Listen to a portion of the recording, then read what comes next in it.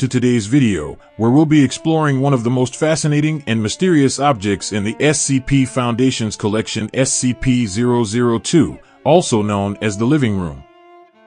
The living room is a massive, tumor-like growth with a volume of approximately 60 cubic meters. A valve made of iron leads into the interior, which appears as a simple one-room apartment with modest furnishings. One wall features a single window that is invisible from the outside. The furniture inside the room is made of various biological materials, including bones, woven hair, and other substances produced by the human body.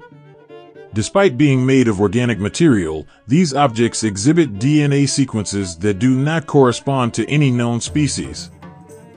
Due to the highly dangerous nature of SCP-002, strict security measures must be in place at all times. The object must be continuously connected to a suitable power source to maintain its apparent charging mode. In the event of a power outage, emergency protocols must be initiated and the immediate vicinity evaluated. Once power is restored, the area must be bombarded with X-rays and ultraviolet light until SCP-002 is reconnected to the power source and returns to charging mode. The isolation cell where SCP-002 is housed must maintain a low air pressure at all times.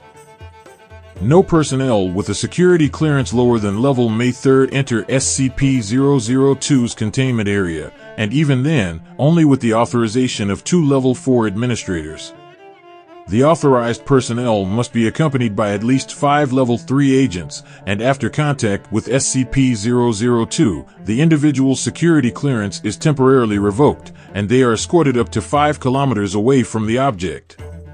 The individual must then undergo a 72-hour quarantine and psychological evaluation before their clearance is reinstated.